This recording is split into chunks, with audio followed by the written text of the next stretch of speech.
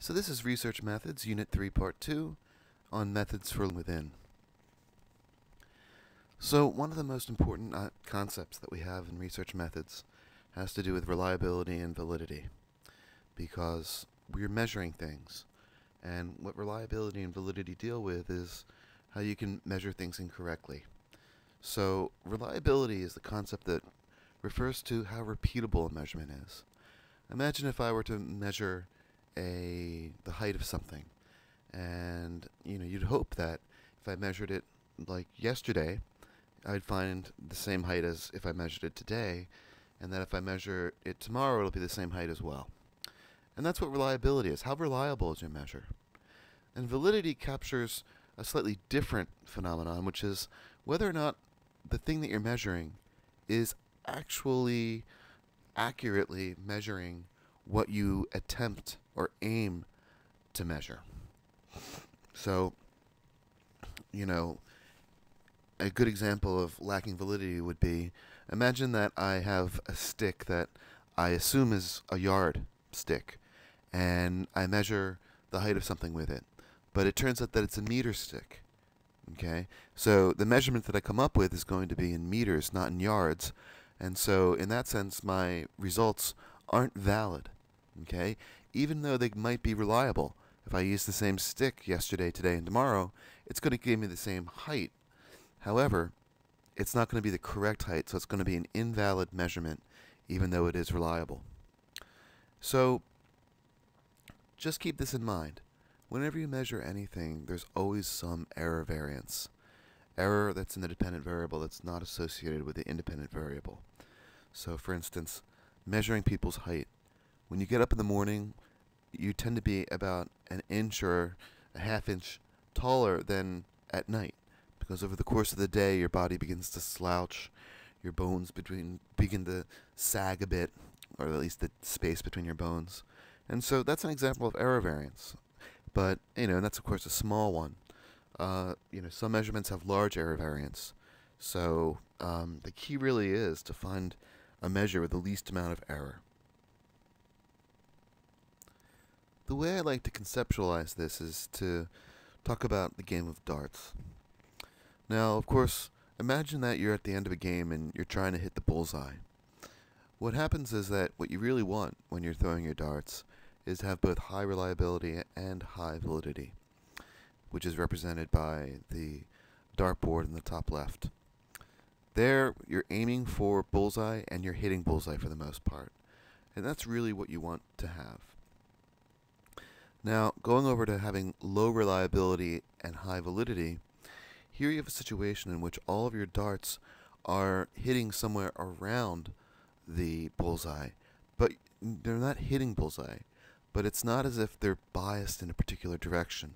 If you took the average location of all of those measures, you'd find that the average would be somewhere near the bullseye.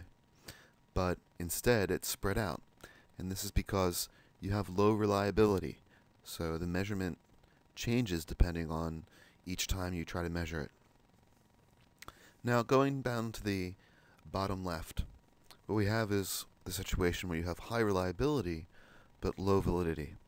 In that case, you can see that you're really hitting a very tight circle on the board. However, it's not the bullseye that you're aiming for. So in that sense, what you're just off by a certain amount, even though you're getting the same answer each time.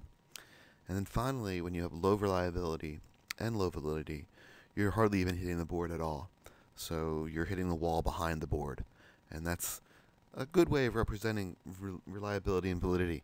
I'm not the only one to use graphs like this. If you do a search in Google for images, you'll find many such images. But this is a good way to think of the difference between reliability and validity.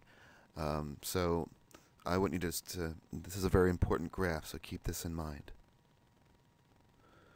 So example, if you measured my height, I'm about 5'9". But you find if you had high reliability and high validity, you'd find that if you measured me, you'd get pretty much the same response each time. So 5'9", 5'10", 5'9½". It all depends on whether or not I'm wearing shoes. However, if you have low reliability and high validity, you're going to be measuring each time like 5'0", 5'9". 6'6". In this sense, the average of all those is about what my true height is, but the measurements vary really widely. And so it's providing you with estimates that just aren't reliable even if they are valid. Now, when you have low validity but high reliability, you're getting the same measure multiple times. It's very close to each other at least. So 3'4", 3'4", 3'5". However, I can promise you I'm not 3 foot tall, but that's the case where you have low validity and high reliability. And of course, when you have low reliability and low validity, your answers are all over the board. So 7'5", 6'6", 6'11". None of those are even near my height. The average of them is not even plausible for most people. And so that's a case of having low reliability and low construct validity. So there are different flavors of reliability and validity. For validity, there's construct, face, content, and criterion validity, of which that can be divided into both predictive and concurrent. And for reliability, we have systematic error, test-retest reliability, and internal consistency. So we're going to go through each of these in turn. So for construct validity, what this deals with is the property of a measure to actually measure the construct that it's designed to measure. Now, that is a mouthful, but it's hard to define construct validity other than saying, is your empirical construct a good measure of your theoretical construct? That basically is a single statement of what construct validity is. Whether or not your measure is actually tapping into what your theoretical construct is. So, for instance, a ruler has a high construct validity for measuring height, whereas please rate the degree to which you like broccoli on a scale of -10 to 10. That has low construct validity for measuring height. Whereas a ruler may have a low construct validity for measuring broccoli preferences, and a scale of broccoli preferences has a high construct validity for measuring broccoli preferences. So the idea here is your measure accurately tapping into your theoretical construct? A second kind of validity deals with face validity. And the idea here is that when you have a measure, it should, at least superficially, appear to test what it's designed to. So, for instance, you may think that last year's income has high face validity for measuring socioeconomic status. However, that's not true. A great measure, a better measure, is educational attainment of parents, which has low face validity for measuring social class, but it's better than yearly income for the nebulous concept of socioeconomic status. So face validity really is something which is important for people reading your study. You want to have constructs that seem to measure what they're supposed to measure.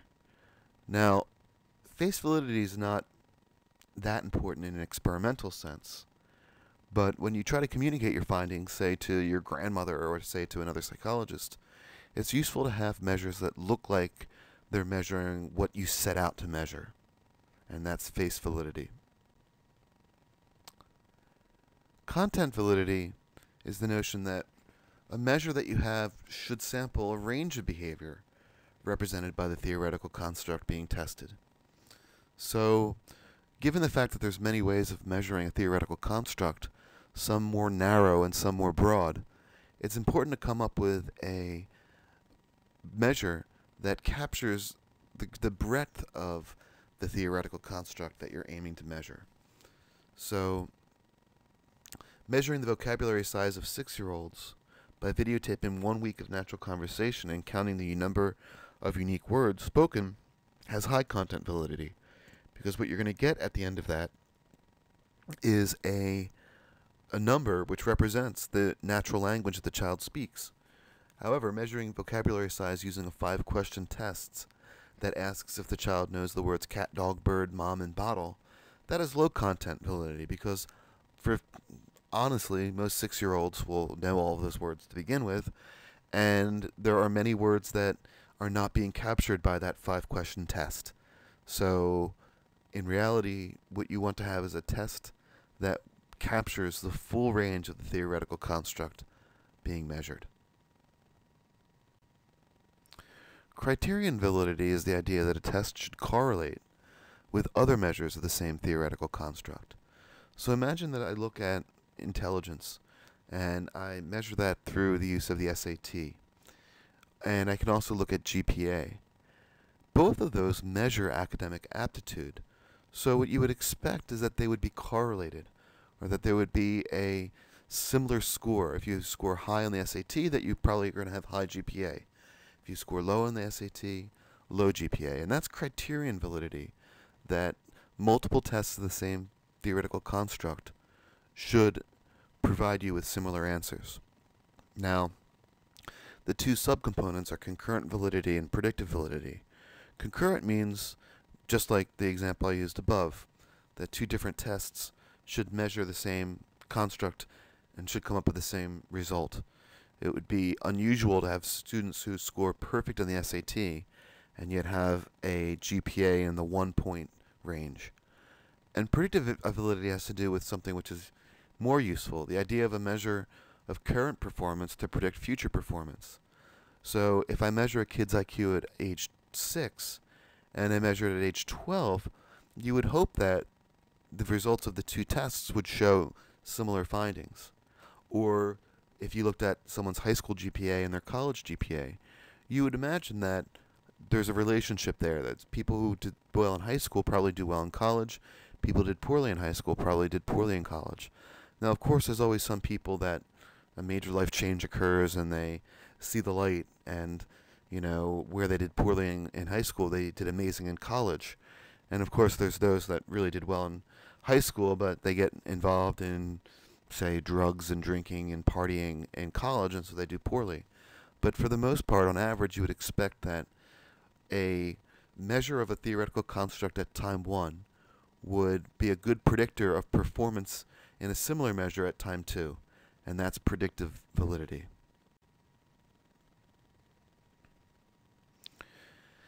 Now, moving on to different kinds of reliability. The first one is systematic, okay, which can also be called bias. So this is a case where you have measurement that's associated with a consistent error. So imagine that I was to weigh people and I took my scale that I bought in the United States over to France and I started measuring people. And I reported their weight and I wrote it down and I published it in kilograms. Well, the problem there is that the scale that I bought in the United States probably measures weight in pounds, so that everyone is going to get the wrong answer because the scale that we used is not the right scale for the French cultural context. So therefore, that would be an idea of systematic bias. Another set of examples would be if on a scale of 1 to 10, if everyone always answers questions as a 10 without even reading the question, which is very common that people don't read questions on surveys, which is what we'll get to when we talk about surveys. And that's called acquiescence bias. Imagine that I ask you, how are you feeling? And everyone says, fine, fine, fine, fine, fine. Then you end up having, what's called an acquiescence bias, where everyone is just saying yes, yes, yes. Another bias is called central tendency bias. And this happens when you ask people on a scale of 1 to 10, they always answer 5. So do you ask people, how happy are you on a scale of 1 to 10? They answer 5. How sad are you on a scale of 1 to 10? They answer 5. And just everything is answering the number 5. That would be called a central tendency bias.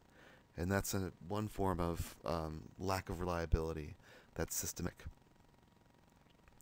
Test-retest reliability is the property of a test to provide the same score of repeated measurements, which this is kind of similar to criterion validity, predictive validity, but it has to do with the error that will occur when you give someone a test and then retest them a short time later. So whereas predictive criterion validity has to do with predicting things over the course of long spans of time, with test-retest we're talking about whether or not the measurement of height should be the same on, say, a Tuesday and a Thursday, so a week away from each other, or taking the SAT multiple times, hoping that the test has low retest reliability and that your initial score was the low one, would be an example of retest reliability. And then there's internal consistency, which refers to the extent that individual items measure a theoretical construct and correlate with each other. You would expect that the answers to the question, how happy are you in general, how happy were you yesterday, how happy are you today, and how happy are you right this second, that they would probably, that you would hope that people would give similar results. Now, not perfectly, not everyone's going to be answering 7 for each of these, because maybe yesterday was a crappy day, or today is a crappy day, or today is wonderful, and yesterday was sort of, meh, that would be an example of internal consistency. And so what you're hoping for is for different measures of a theoretical construct all to correlate, because that would show that you have internal consistency in your scale. So I just want you in your head to have these examples, and maybe this can provide you with some ideas for discussion. Imagine that you have a study comparing school achievement of high school students measured by their GPA by socioeconomic status measured by parental income, so the average income of their neighborhood in which the child lives. Think about what are the theoretical and empirical constructs, what is the independent variable, what's the dependent variable, what are some threats to validity, and what are some threats to reliability. Second, imagine a study examining the relationship between violent television, measuring the number of hours of violent television children watched in a 3-day period, versus number of fights between siblings per month, based on parental reports of witnessing fights. Again, what are the theoretical and empirical constructs, independent variable, dependent variable, threats to reliability, and threats to validity. Finally, a study examining the relationship between attitudes towards drinking in college students, measured by a survey question, do you drink alcohol, versus likelihood of using marijuana, measured by a survey question, have you smoked marijuana in the past 6 months. Again, theoretical and empirical constructs, independent and dependent variable, and threats to validity and reliability. These are some things to think about, and they might help you in your thinking about how reliability and validity works.